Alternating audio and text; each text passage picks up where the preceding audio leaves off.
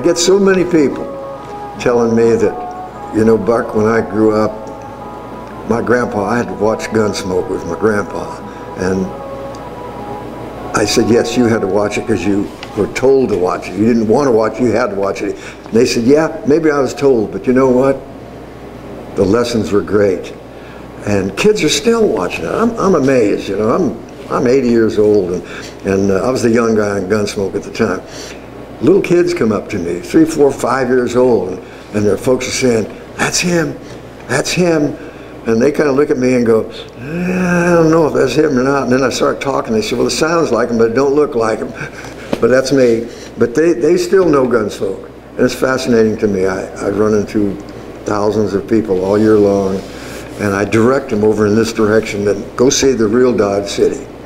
Because on Gunsmoke, we did incorporate some of the real happenings that happened here. And it is television history. But when you come here, you can see the real history. And I would, from the bottom of my heart, and I mean this seriously, visit Dodge City. Well, they said Gunsmoke, fictitious characters. It had nothing to do with our history. Fictitious characters, yes. But that's what people come here for. I was very blessed, 5 or so years ago, I can't remember, well, actually it was 10 years ago, the 50th anniversary of Gunsmoke.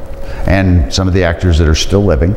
And but the real treasure was there were some of the original writers, and I shared my dismay with the disrespect for Gunsmoke, which all of the guests, even the younger ones, know of it.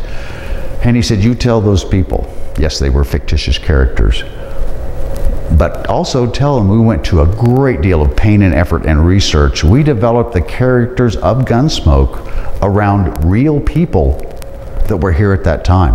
Many of the stories are based on stories of things that actually happened here. So we owe a debt to Gunsmoke. Thus the tribute, the little, and I love it. I'll go in there any day, any time of the day, and there's somebody sitting at the couch watching Gunsmoke, or staring at Miss Kitty's dress, or Sam's vest. You know, Dodge City has benefited greatly. And you know, like we talked about before, we're indebted to our past.